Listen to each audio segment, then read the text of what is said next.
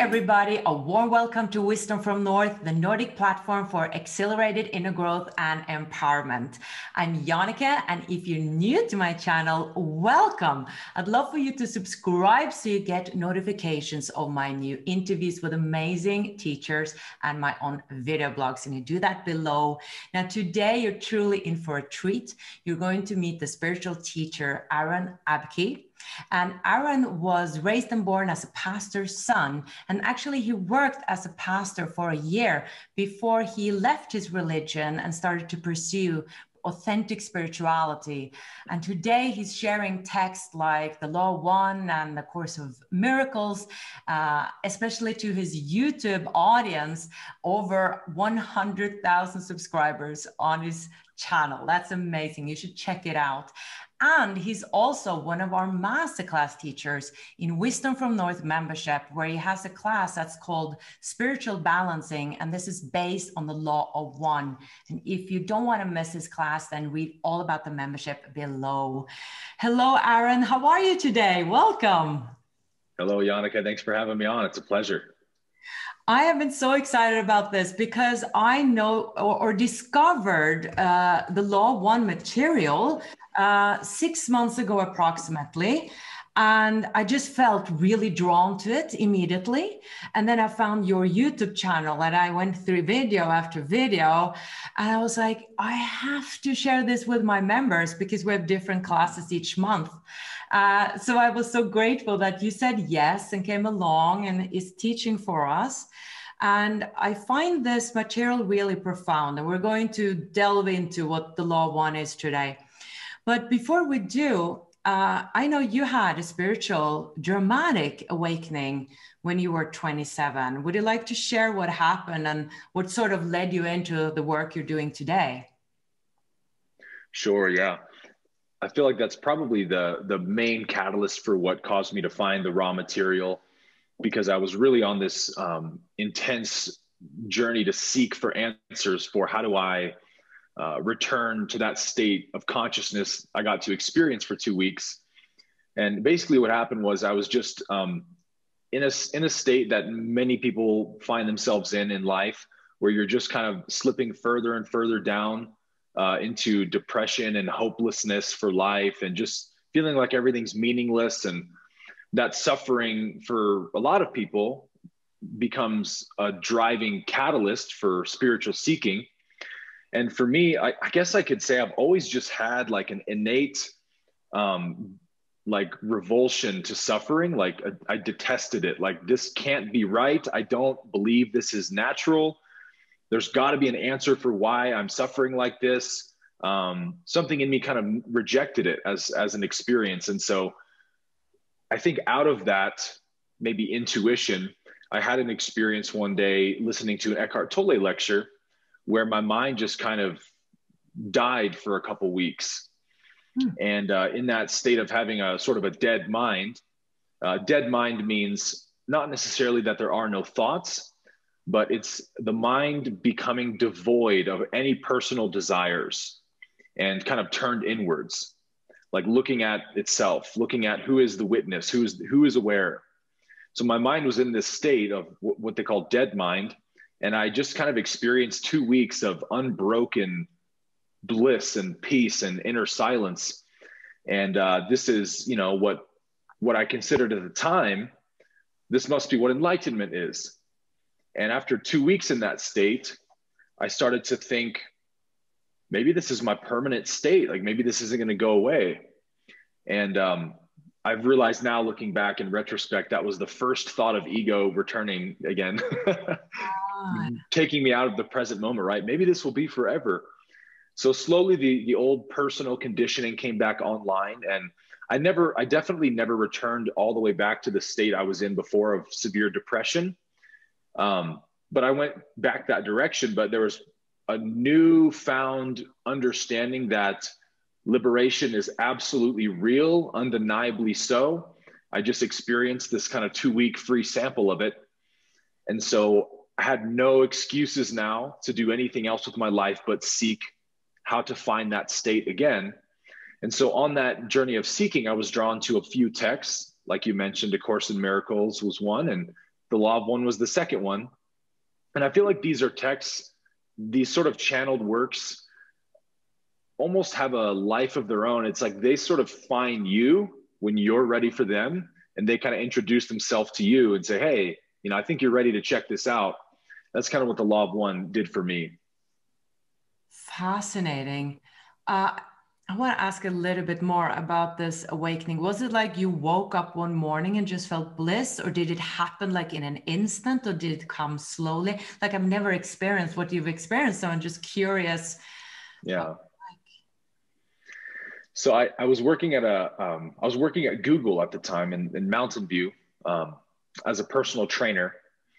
And I was going up to this little balcony above my gym every day at lunch on my break. And I would just listen to Eckhart Tolle for about 45 minutes to an hour and just kind of stare at the clouds. And it was the only time of my day that I really had peace from my mind. So I couldn't wait to get on my break every day. And I'd probably been doing that for like 3 months or so. And one day I was listening to a lecture from Eckhart where he was kind of making light or making jokes about things that the ego says to us and showing how trivial and stupid it is. So he would say a phrase and the audience would laugh, and then he would laugh and I would laugh. And he was saying things like, if everyone would only be nicer to me, then I could truly be happy. And then he would, and he would laugh, and the audience would laugh. And I was laughing each time. And at the third or fourth one, he said, something in me, I just recognized like, whoa, that's exactly what my ego says all day, every day. Like, yeah, it's just a stupid tape recorder on a loop. And something about that insight, I guess I turned inwards and looked inside of my mind so intensely and realized that there was nobody there.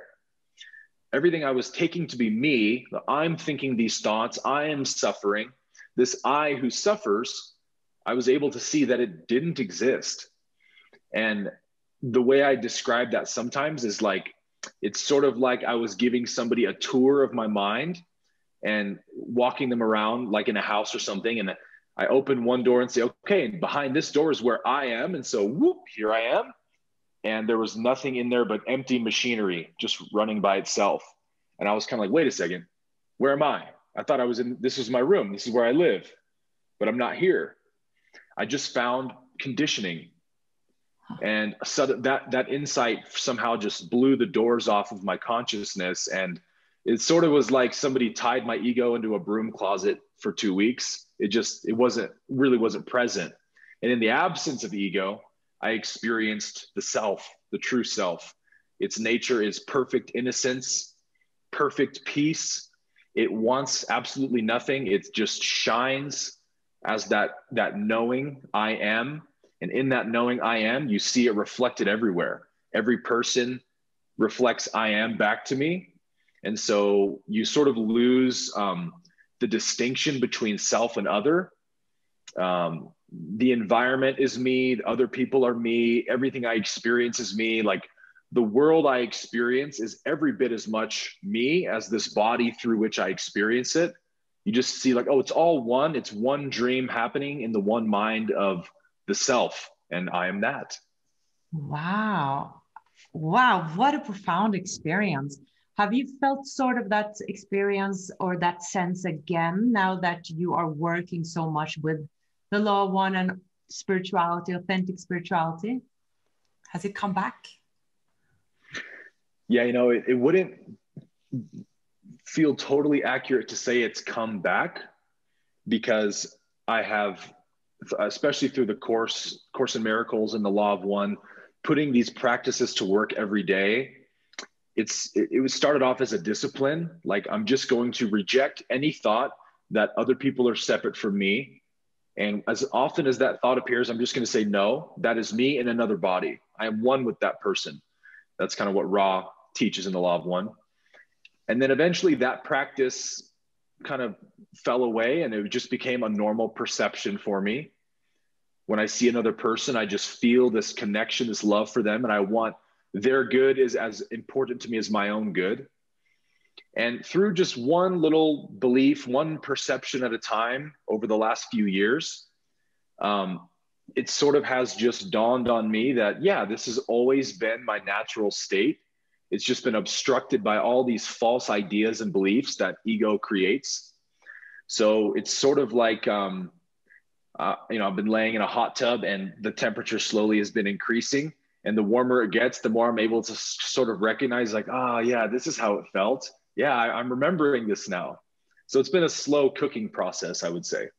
Interesting, because I went to India in 2011 to this ashram, and then they taught us that you can have a spiritual awakening or enlightenment or whatever you want to call it in two ways, either through grace or through practice.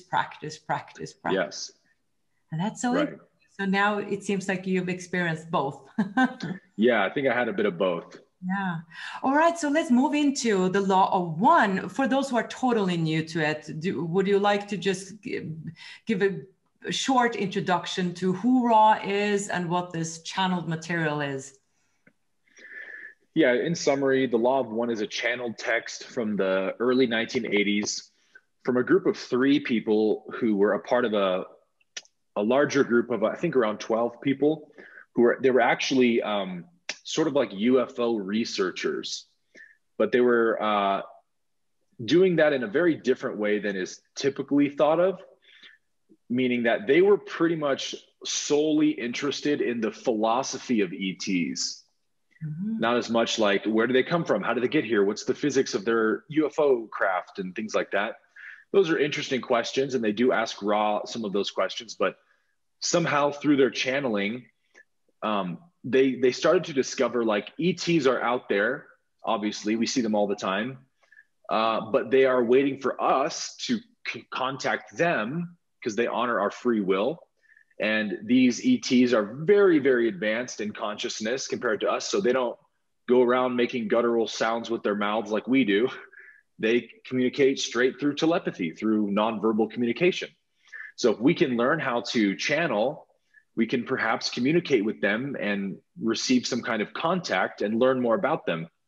So they were doing this for a number of years and getting better at it and having some little contacts here and there.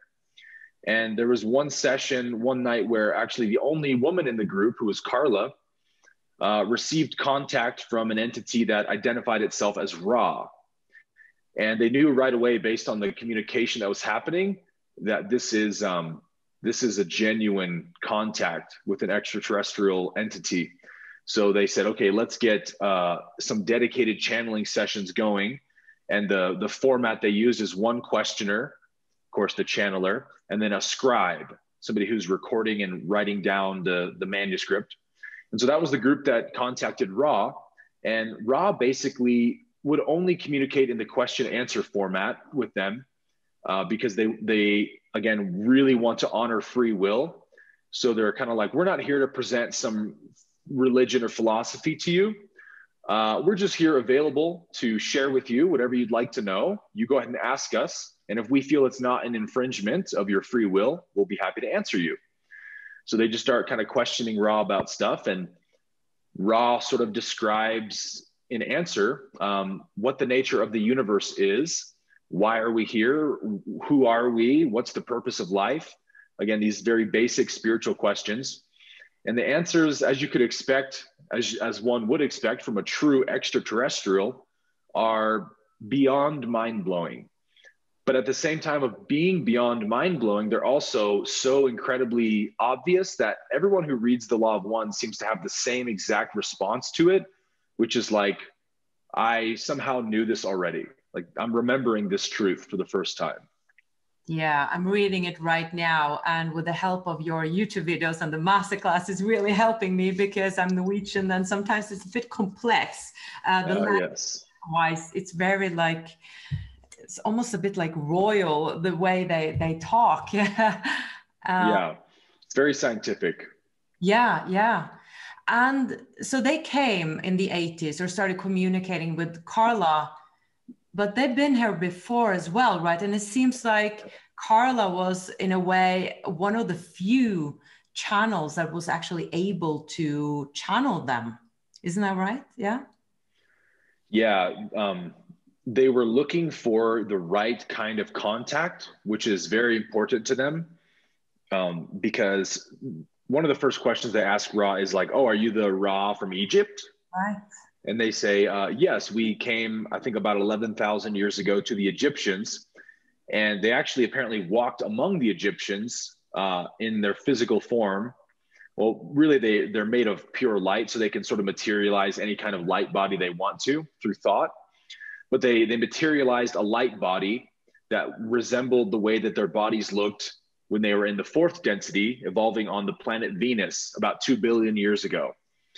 And when this was written in the 80s, none of this science was out yet. But in September of 2019, a very interesting article came out of NASA, which says that studies find that about 2 billion years ago, which is exactly what Ra says, Venus was the Goldilocks planet of our solar system. It was right in that habitable zone. It probably had oceans and life, and it was in that Goldilocks zone for many, a couple billion years or so. So Ra says we are the social memory complex from the planet Venus from billions of years ago. They're now in the sixth density, so they're very, very advanced.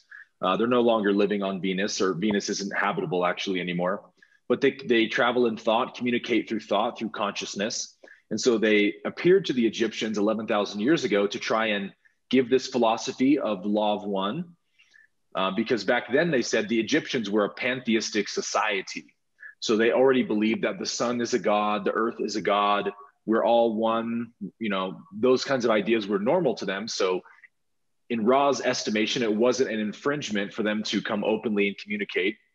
But on a planet like ours, where we have many different religions and we're divided, and a lot of people don't even know if aliens exist, if there is a God, that would be very much in their eyes an infringement on our free will. So they've been looking for a new contact who they could communicate their philosophy through that wouldn't distort it and make a religion or a cult out of it. And so it takes a long time for that configuration to appear. And they basically say, we identified your group as a very acceptable group for us to communicate through. And so that's why we have essentially the Ra contact. Wow. Are they alive still, or one of them, I think, is alive from that group of three? Yes, Jim McCarty. I've done a few interviews with him on my channel. He was the scribe. Right.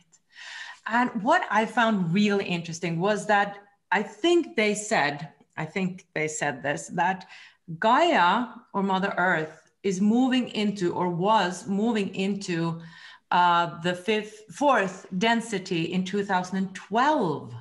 Right. And it's so interesting that they're saying 2012, and this is channeled in the 80s. And then 2012 happens, and it's all about the Mayan calendar. And I was like, here comes 2012 again. Yes. That's awesome. It was some big cosmic event that we all knew. The Mayans sort of identified it, but no one really had an answer for, like, what does this really represent? And I love that about the law of one, is it gives you a really great answer for that question of what was that whole 2012 thing about. And Ra describes it as the Earth's ascension to a fourth density vibration.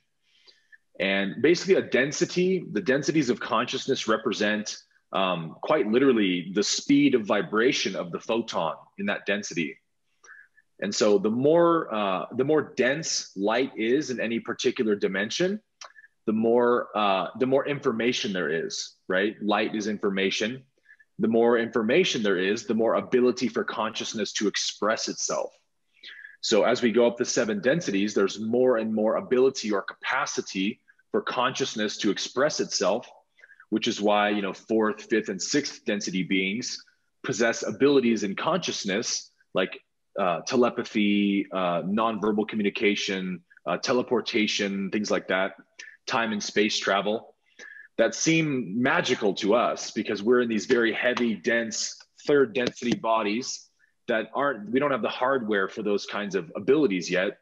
In the same way that my dog doesn't have the hardware to talk to me in English or understand what the economy is or things like that. He just doesn't have that available. But consciousness is not limited. Consciousness is just flowing through these mediums we call bodies, and it's the body that is the filter for consciousness that dictates what abilities it can express. So each density allows consciousness more and more capacity for that. So Earth moved from third to fourth density in 2012, which means that we as individual entities also have that ability now if we're ready and willing to do the work, basically. Fascinating. And where does dimensions come into the picture then? Because so many people are speaking about we're moving into the fifth dimension and that Gaia is in the fifth dimension. And I understood what you said about the density, but why are we then speaking about the fifth dimension? Yeah. This is a really fun and extremely difficult concept to talk about. What are as metaphysics are, right? Yeah. So a dimension, the best way to think about a dimension is it is a perspective of the universe. But a perspective also will dictate your experience of the universe. So like the fourth dimension is time. Well, time is just a perspective of the universe, right? Linearity or causality, we could say, is time, but it's just a perspective.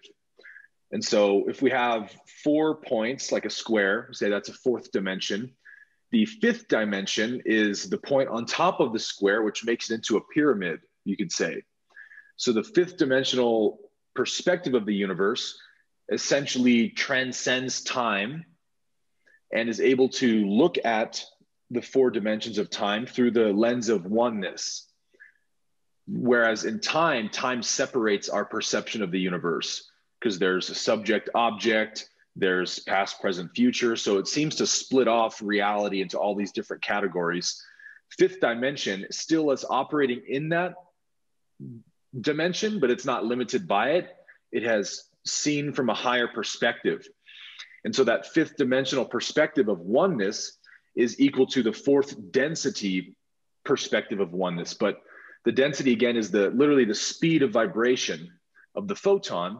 So if the photon's going really slow, like second, third density, consciousness doesn't have the ability to have that realization or seeing of the universe until it starts speeding up. The faster it moves, the more information it can take in, and it can start to expand its awareness and go, oh, all is one.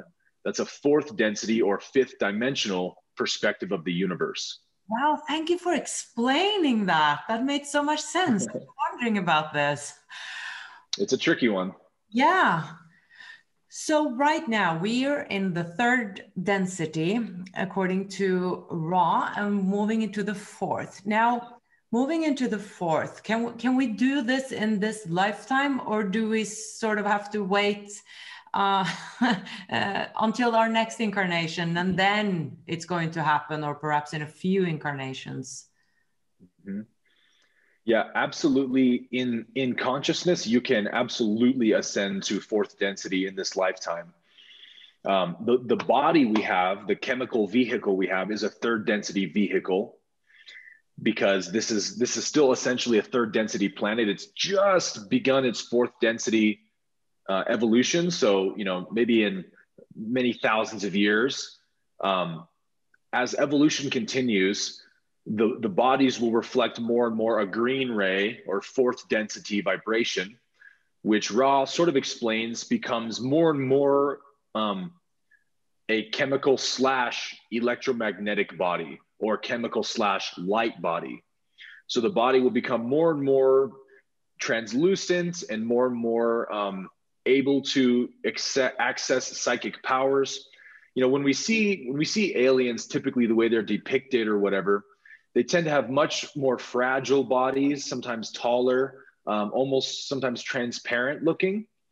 And that's because apparently that's kind of what a fourth density body looks like. And as we get to fifth density, the body becomes entirely a light body. So like, as I was saying earlier, you can literally manifest the body with thought, however you want it to appear, kind of like in a dream or something. When you lucid dream, you just create through thought. It's just like that. So we have to have a third density body because that's the vehicle we incarnated into, but our consciousness is not limited by the body. So we can ascend to the fourth density by, again, having that loving awareness of the universe, that all is one, all is myself.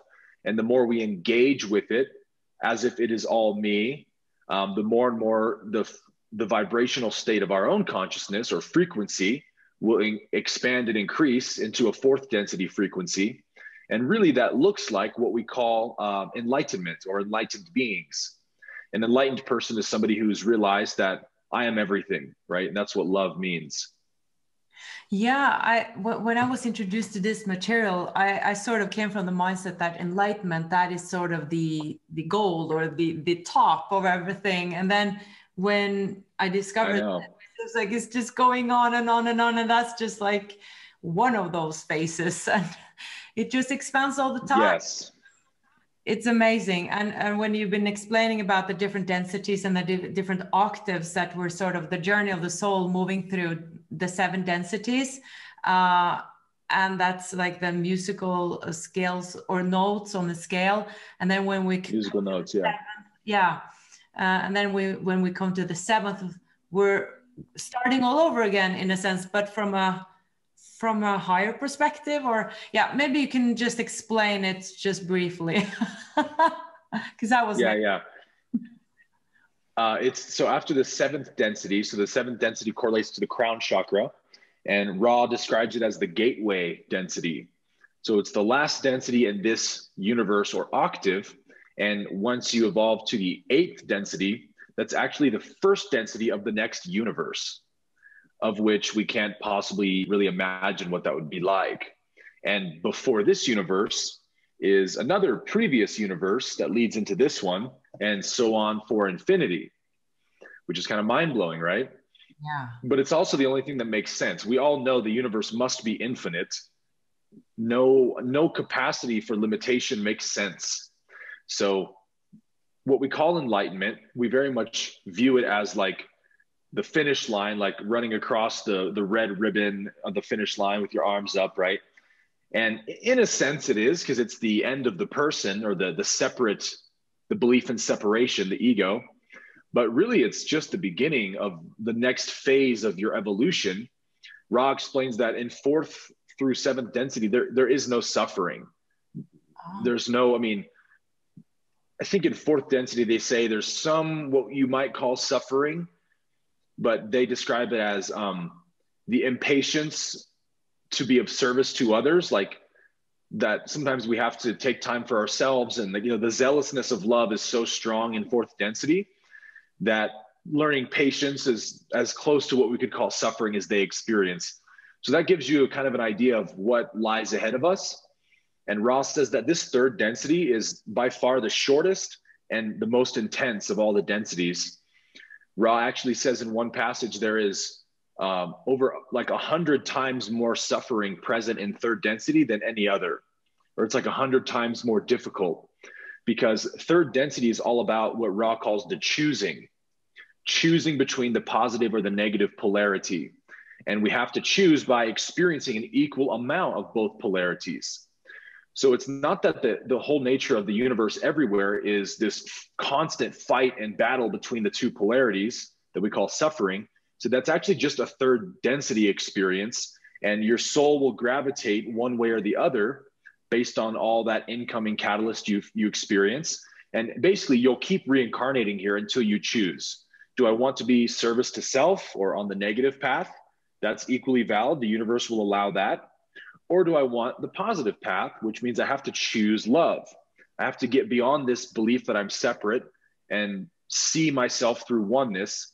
And as soon as we get to that state, we are eligible for a 4th density incarnation on a 4th density planet somewhere, or perhaps on Earth in a couple hundred or 1,000 years, we can come back here again. But really that transition that we call enlightenment, in my experience of this state of oneness, really what it feels like is more like you are a chick pecking at an eggshell from the inside, trying to break out of this belief in separation.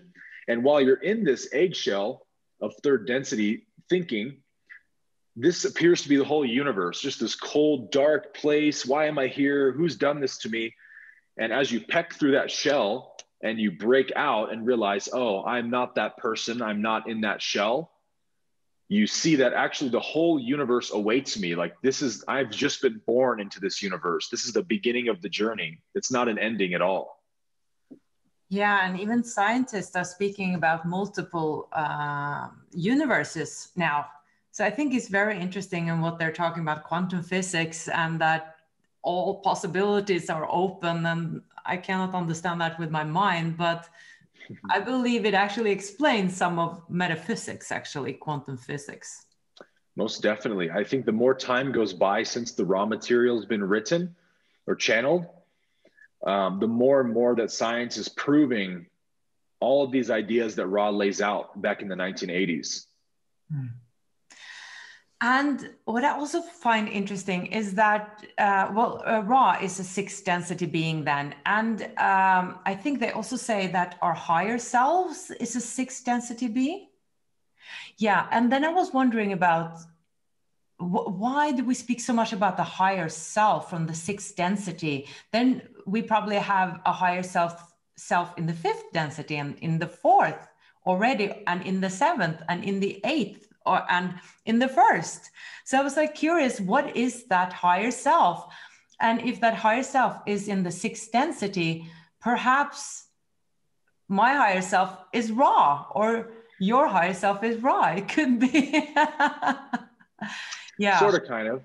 It's a bit counterintuitive to how normally we think of higher self in the spiritual community. But again, Ra just gives answers to these questions that you go, wow, like that makes perfect sense. And I feel like I kind of knew that, but I didn't. So what Ra says is that we evolve through the densities by polarizing, which is another word for evolving. There's two polarities. You could polarize either one. And so to polarize on the positive path, they call it the service to others path. And now the misconception with service to others is like, okay, so if I want to be a positive being, I sort of become like a monk or a Mother Teresa figure. I just go around feeding the poor and the homeless. And that's how that's not exactly what service to others means. The positive path, as we've been saying, is the path of oneness. My perception of myself, of the creator of the universe, is that it is all one. So the more and more I experience this endless universe, everywhere I go and everything I experience gives me the touch of oneness in a new light, in a new way. And so to serve another person is to basically worship the creator in them. So it's not that you do it to polarize. It's really the opposite. It's the more you polarize, the more you will find service to others becomes your natural reflection, in the same way that it is absolutely natural and effortless to help somebody you love who's suffering. Like if you passed your best friend on the street, or your mom or your dad or somebody you love, and they had, I don't know, been hit by a car or something, would it take any effort or thought at all to rush to their side and try to help them? Obviously not. That is the experience of the positive polarity as we evolve, is that love's natural desire is to shine and give itself. And the more that happens, the more we are polarizing. And so there comes a point apparently in mid-sixth density where the soul or the consciousness has learned all the lessons available through this path of service to others, and it can't keep polarizing until it kind of goes to the next stage of that. And so Ra explains that the next stage that a mid-sixth density soul needs to continue on to keep evolving is to become the higher self, which is essentially when you sort of turn back in time, because in sixth density, there's no time anymore. You can be anywhere at any time you want. You sort of turn back in time and serve as a guide to all your previous lifetimes, all thousands and thousands of them. But that is a very tricky act of service because you're trying to be of service without infringement. So it's like helpful pointers and guide and signposts are okay, but giving answers and pointing in directions is not okay, because any infringement on someone's free will depolarize you. Because the negative path polarizes negatively by infringing on free will, by controlling and manipulating. So you have to find that balance, right, of being of service in a way that is full of wisdom and authenticity, that allows you to gain polarity by being of service, and your former selves as well. So it's obviously a very advanced form of service that we're not probably really capable of until a mid-sixth density stage. Wow, that was so helpful. I get touched. I don't know why I get so touched. It just touches me. Truth resonates, huh? Yeah. Wow. That makes so much sense. Like now I got it because I was wondering about that. So your higher self is you from the future, essentially. And that's the case for angels as well, isn't it? Because I always thought that angels was something like another department. Exactly, another department. Lived on Earth, and there's no departments in the universe. So what are angels according to Ra? Well, Ra doesn't really say what angels are, I don't think. I don't think they talk about angels specifically, but the whole idea of the light body really kind of answers those questions, especially for someone like me who grew up in religion. Anytime there's writings in the Bible or any ancient spiritual text that talk about an angel visiting somebody, every single time it's a being of light, right? An angel of light appears, and the countenance is so bright the person can barely stand to look upon it. Well, Ra says, starting in fourth density, we start to become evolution, like literally nature evolves into a light body where the chemical vehicle is now pure electromagnetic energy. And that is the filter that consciousness is funneling into. And so pure electromagnetic energy is much less limited than a physical meat suit is, right? So my ability to move through time and space is dramatically increased as a light body. So in my estimation, what we call angels are just higher density beings. They're beings like us who are just at a higher stage of evolution. Makes sense. Has Ra said anything about 2020 and 2021? Or no? Unfortunately not. Would love an explanation on that. But I guess it's part of the whole shift into the fourth density, probably. Yes. They do touch on that idea that, as you know, it's the same way that we as individual people expand our own consciousness. We have to do shadow work. We have to meet those parts of us that we've hated or resented or not forgiven. We have to meet them with love and acceptance and allow those energies to express themselves out of the body. Anything that isn't met with love immediately is trapped energy in the body, and those energies get trapped in the chakras, in the lower three human chakras, we could say. And the upper four, starting at the heart chakra, are the spiritual chakras. And we don't have access to those until we balance and cleanse out the lower three chakras, because it's just like a hose. If you kink a hose, the water can't flow through. So if one of your chakras is kinked, that prana isn't able to flow up to the upper energy centers. So Ra calls, well, actually another entity that they channeled named Quo explained that it's the heart basically has two components, which is the outer courtyard, they call it, and the inner sanctum. The outer courtyard is where we meet our shadow side, all the traumas and unprocessed pain. And we have to meet that with love and forgiveness to access the inner sanctum, which is the center of oneness, which opens up the awareness of the creator in all things. So really, the heart chakra is open because it doesn't take effort on your part to see others as one with you. It's almost the opposite. It's like you can't remember how it felt to think that they were separate from you. And speaking a bit about, healing, you spoke a lot about that in the Masterclass, spiritual balancing of the energy centers. Now, I think I remember that they speak about the masculine energy as wisdom and the feminine as love. Is that right? Yes. I believe that they do touch a little bit on the masculine and feminine, but they mostly touch on fourth and fifth density. Fourth density is the density of love. Fifth is the density of wisdom. You have to learn the ways of love before you can learn the ways of wisdom. And the negative entity basically flips that. They skip over the fourth chakra, and they start learning the ways of wisdom first, because they basically see love as useless and pointless.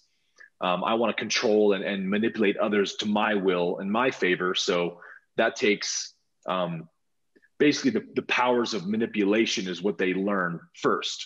So if you don't learn love first, you're going to distort it, right? So the feminine is love in the classic sense of when we talk in spirituality. The feminine is the pure, intuitive. We sometimes refer to it as like emotional energy. It doesn't, it has no will of its own. It's totally selfless, kind of like a mother's love, right? It's totally selfless, no thought to itself. And then fifth density represents the masculine archetype of the creator, we could say, which is light or illumination, which we could call wisdom, to know, to understand. And that's where we're now learning on the positive path, what are the most wise, efficient ways to be of service in love?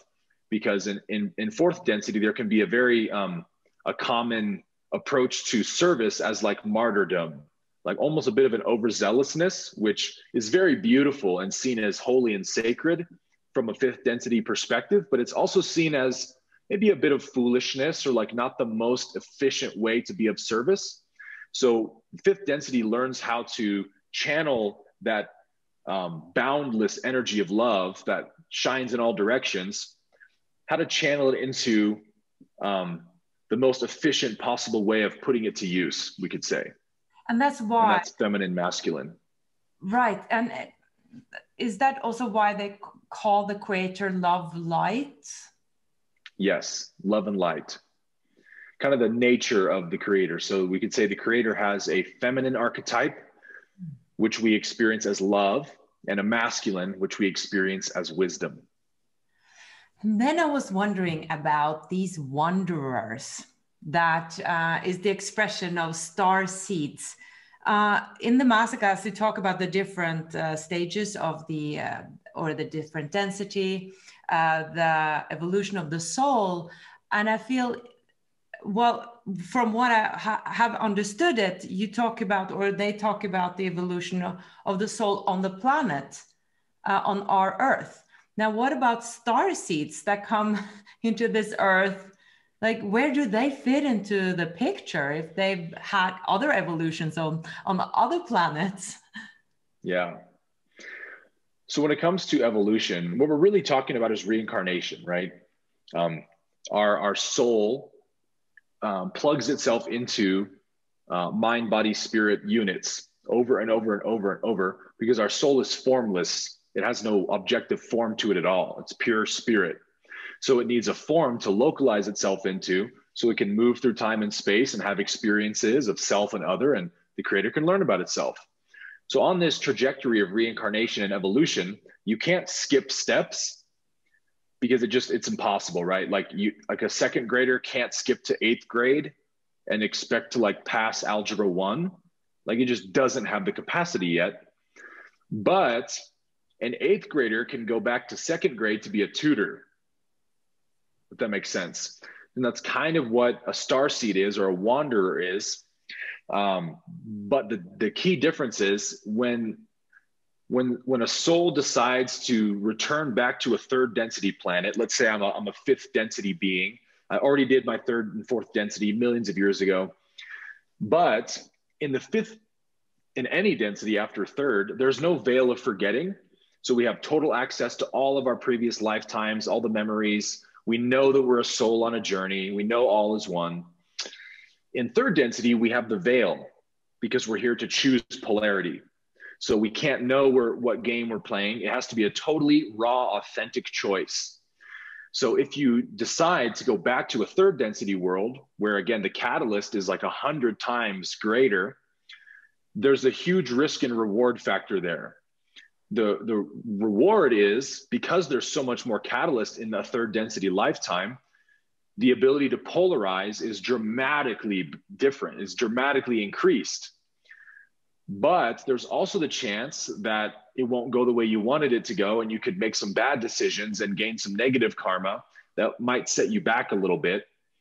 So for positive souls, they really want to make sure they feel confident about their vibration of like, no, I'm a fifth density being. I got this. Like I'll remember the ways of love. I will remember my true nature, and I can be of service. And if you can, then yes, you're going to polarize a lot. So in this period of Earth's history, Ra explains, we are at a stage where our planet's moving to fourth density. And that happens because of the sum total of the collective consciousness. So when Earth has made its, 25,000 year cycle, Ra says it's just like the ticking of a clock. Every 25,000 year diurnal cycle, the Earth is eligible to be magnetized to the next density of vibration, if the collective consciousness has reached that already. So apparently 2012 was the ending of that diurnal cycle, which the Mayans predicted. And it was our third cycle of 25,000 years. And we finally reached a stage where 51% of the Earth's collective was on a loving vibration, a service to others nature. And so the Earth went and magnetized to the fourth density. But in order to help that process, to ensure that this becomes a fourth density positive planet, apparently Ra says lots of wanderers will incarnate on these planets that are coming up for graduation to kind of tip the scales, right? Because every single person is adding to the collective vibration. So like my healing becomes the world's healing in a sense. The higher my vibration is, the sum total of the Earth goes up a bit. So it's obviously a tiny percentage on an individual basis. But if thousands and thousands of us start polarizing and evolving, we can make a noticeable difference in the Earth's vibration. And that's felt on a planetary scale. So a lot of souls apparently were incarnating, wanderers, higher density souls, incarnating here to bring their native vibration to help boost us and help us graduate. Because apparently we were kind of on the precipice of not being eligible. And Ra says that it looks like it's going to work. We're going to actually be a fourth density positive planet. Wow. Wow, fascinating. What is your take on other channel material like Abraham and Bashar and the difference in a sense? Like I've followed them as well because Abraham is speaking a lot about the law of attraction, and law one is also speaking about it, but sort of in a different way. And I know you've spoken a bit about this, and I think it has to do with the way also the channels that, what's her name? Carla, she was in a complete trance, while Esther Hicks, she's more like, very conscious, or it seems like she's very conscious. So what is your perspectives on these different channelings? Yeah, I've thought a lot about this because there are a lot of channelers who are pretty much, conscious while they're doing it. And there's different forms of channeling, but it's important to know like what's actually happening when someone's channeling. Okay, what's not happening is it's not a game of telephone. So an ET is not like, say this next, and then I'm saying this next. That's not what channeling is. Beings that communicate through telepathy, they don't even have a verbal language. They've left that alone, millions of years ago, probably. So they communicate purely based on feeling, intuition, knowing, impressions. It's way beyond words. It's way more accurate than words. I can basically translate my exact state of consciousness to you. So you know exactly what it feels like to be me right now. I can show you how I'm feeling right now, how I'm processing something. And it's really a wordless thing. And the channeler is sort of doing its best to use words that seem to describe what the intuition is the best. So the benefit of a trance state is that the entity being channeled is doing all that work for you. And so in the law of one, Ra is choosing the words from the English language that they believed are the most accurate possible word available to give this concept in the least distorted way possible. And already when you put language to something, it's already distorted because whoever's listening is using what they know of that concept or that word and what I think it means. So it's already from their perspective very much muddied. But they're just doing the best they can with the language we have. So that's why when you read the Law of One, it's very dense. There's very big words all the time. And a lot of the words that Ra uses, they had to look up. They have no clue. I've never even heard this word before, but they open the dictionary later, like, oh, there it is. Okay, here's what it means. So they actually put a lot of footnotes throughout the Law of One of like, this word means this. Because Ra was trying to give the least distorted transmission they could. So an entity like Esther Hicks, who's channeling Abraham, it may actually just be sort of their own higher self they're channeling. It may be an entity named Abraham, but because they're not in a trance, they are doing that work of what words do I think best describe the impressions I'm receiving. And so because of that, Rob was very clear of like, we're not here to like give you answers and tell you stuff. We want you to ask us and we'll give answers if we don't think it's infringement. Then you see entities like Bashar, Abraham, like giving off long speeches and you're like, oh, are they breaking the rules or what? And I think what's really happening is they are giving impressions to these answers, and the channeler, be it Esther or I can't remember the guy's name who channels Bashar. Daryl Anka. That's right. Yes. Daryl, he's doing his best to put words to those impressions. So there's kind of a difference there a little bit. Right. Interesting. Yeah, I think it's important not to like read everything like literally when it comes to channeling. Also, because I've always been thinking about my coffee maker and with a filter, that a channel is a filter, especially when they are. Yes. I haven't seen that many channelers in trance, so that is something different. Right. When they are like conscious and present, I do look at it as a filter in a sense that, and it does take training. Oh yeah, lots of practice. Yeah. A Course in Miracles, what would you say are the similarities and the differences? Now we're moving into, at least we're recording this before Christmas, so we're moving into the sacred time where some astrologers are saying that Christ consciousness is more available. So, yeah. And from what I have understood, A Course in Miracles is based on the Christ consciousness teaching in a sense. So do you have any similarities you can speak about with these two texts? Yeah, I like to describe the texts. A Course in Miracles is a non-duality text taught through the Christian language, because non-duality is, it's impossible to describe what non-duality attempts to describe with words. Again, we can just sort of point to that reality, to the non-dual reality with words, but it's really beyond words. And so almost sometimes a better approach is to use a medium that isn't so literalistic to more make metaphorical, symbolic representations of what we're talking about, so that the mind doesn't get too obsessed with the words, but can sort of look beyond the words to what the words point to and get an intuitive understanding of these ideas being put forth. And so to me, that's the power of the Course, is that the Course is like so brilliant in the way that the entity channeled it, dictated it, because of the language it uses. If you are not at a certain stage of consciousness, of evolution, you'll read the Course and it's absolute gibberish. It's total nonsense. It makes no sense at all. I have no clue what this is even talking about. Moving on. And so that way it's not infringing on your free will by giving you answers beyond what you're capable of at this point. But a lot of people say when you're ready, when the student's ready, the teacher appears.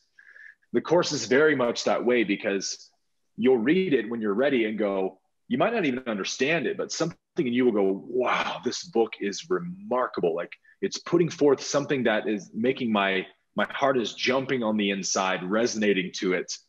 And so when you get to that point, when you're drawn to the magnetism of the book, I think you just can't get away from it. You keep reading it and you keep reading it. And slowly these ideas of like the Son of God, the Father, Holy Spirit, salvation, you start to get an idea of what they're really talking about, which really is kind of what the Law of One lays out in terms of how we get to fourth density. So to me, the law of one is kind of like, it gives you the map of like, here's where we are, here's what the universe is, here's where you're starting, here's where you want to get to. And A Course in Miracles is like the tour guide who takes you through the map in reality and shows you how to navigate through it to get to the fourth density. Fascinating. And I saw an interview with you where you spoke about Jesus, that you talked with another guy and you were reflecting about whether Jesus was in the fifth density right now, continuing his evolution as well. Yeah. They asked Ra about that in one of the sessions, and they say, where is this entity? Ra defines the entity we call Jesus. Apparently his real name in the first century was Yehoshua, a different variation of Yeshua in the Hebrew language. And they say, where is this entity now? And Ra says, the entity known as Yehoshua is now learning the ways of fifth density. So apparently Jesus was a fourth density wanderer who came back to the planet, 2000 years ago, whose sole mission was, I want to be a martyr. I want to be a catalyst. Because again, in fourth density, martyrdom is like very, I don't want to say popular, but there's no thought of the self, right? I will gladly give my life. And so Jesus knew, like, I can be a catalyst to help this planet evolve to fourth density by living and embodying and demonstrating fourth density consciousness. We call it Christ consciousness to the world. And of course, in this time and place I'm going to do that in, they're going to murder me for that for sure. Like, I'm going to be crucified by the religious leaders of the day because this is against what they teach. But that's fine. That's a way I'm going to polarize myself. So apparently Ra says Jesus was a very late fourth density soul who this was maybe his last kind of last hurrah in the fourth density was to do this. And now he's in the fifth density, learning the ways of wisdom. And I think that's very interesting because when you read the Course in Miracles, it's very much a classic fifth density text. If you want to get an idea of how a fifth density being communicates and thinks and how they would speak to you, it's very much A Course in Miracles. So I find those two synchronicities very interesting.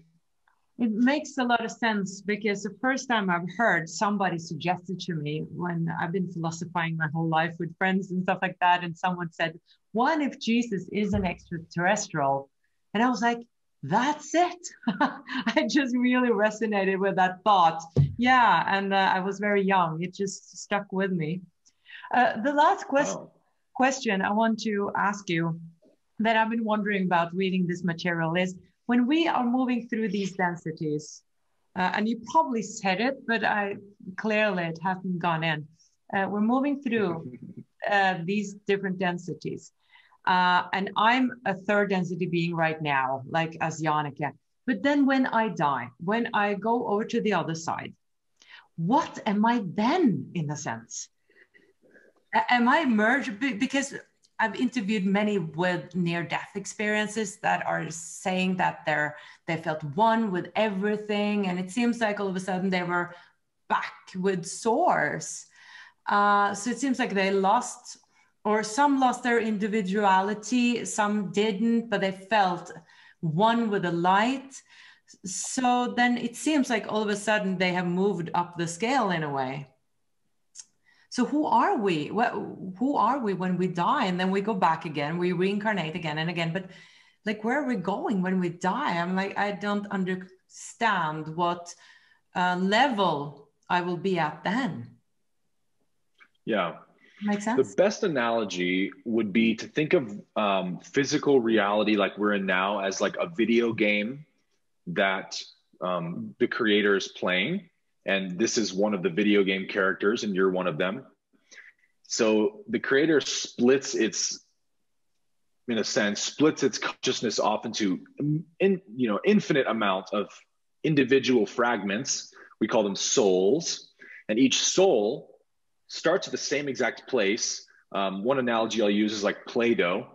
We all come from the same pile of Play-Doh and we get separated into little individual pieces. And then we all start our journeys and we go along hundreds and thousands of different lifetimes, and those different lifetimes mold us into different shapes and figures and characters, but we all of the same essence, the same clay or Play-Doh. And so when a physical incarnation ends, we return back to our astral state, or really we are in our astral body is inside the physical body now.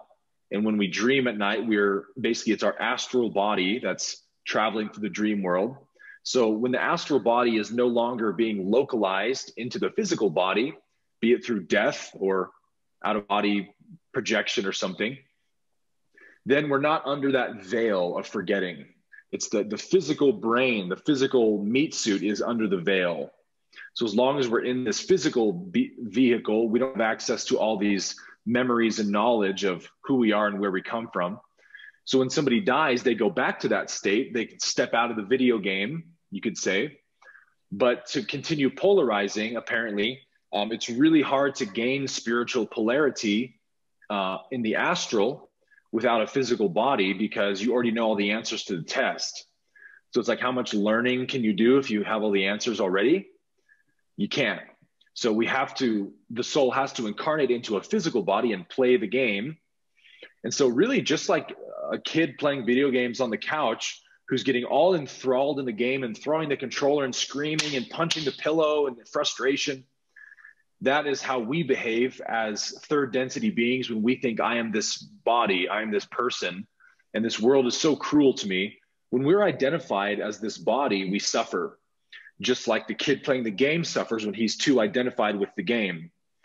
And an enlightened being, you could say, is somebody who's able to play the video game, and when the character dies or they lose the level, they don't get all triggered. They just restart. They're totally at peace. They're not identified as the character. So they can enjoy the game, play the game, but not suffer from the game. That's kind of a fourth density state of consciousness. So on the other side of this veil, we have the knowledge and the memories, but we need to step into the video game to keep leveling up, if that makes sense. Right. So that means that I won't merge with the light and become, the light. I will still be on my level on the other side, but have all the answers, because I just interviewed Eben Alexander many years ago, and I believe he said, I knew everything. But like you're saying, like, know all the answers to the test, but that probably doesn't mean that you are in the sixth density still. Right. Yeah, and that's why a lot of people who have near-death experiences will have their life review, and you are the judge of your own life review based on the way you react and interact with those memories. If there's a lot of regret and unforgiveness, we call that karma. You will see all the people you wronged and you hurt and you betrayed. And in that environment of perfect oneness, you're aware of your perfect oneness. It's so difficult to stomach the things we do out of the belief in separation. How could I have been so blind? How could I have forgotten who I was? I experienced all the pain I've ever caused. And out of that, there's this natural, love has this natural impulse, like, let me go back. I got to make it right. I got to forgive. I got to love. That is the desire of the soul to evolve and polarize. And so you can spend a long time apparently in the astral, sometimes healing from your previous lifetime. If you had a very traumatic death or incarnation, Ross says you'll spend a lot of time in the astral plane healing from that so that you can feel ready to go back into the game again. And some souls are like, put me back in right away. I want to go right back. And there's a whole spectrum of differences, but yeah, you're only at the density in the physical incarnation. It's the body, it's the meat suit or light body that is in the density. Consciousness itself is unlimited. I'm just getting so many new insights right now. Like I'm sure I've seen things. It's like, oh, now I got something new. Wow. Love when I click. I don't think I can explain it. I need to find words for it, so that will come in. Yeah. But wow, thank you so much, Aaron. This has been profound and so interesting. Thank you so much for showing up today. And I wish you all the best with your beautiful work, and I'm excited about we're going to have a Q&A with the members in February 2021 as well, when they get to me to ask their questions to you. So I'm excited. So thank you so much. Thank you as well, Jannecke. I've had a blast, and I'm very much looking forward to the Q&A. And thank you for watching, everybody. And if you don't want to miss this class, you can find everything about the membership in the link below. Thank you so much for watching. Much light from the US and Norway. Bye-bye.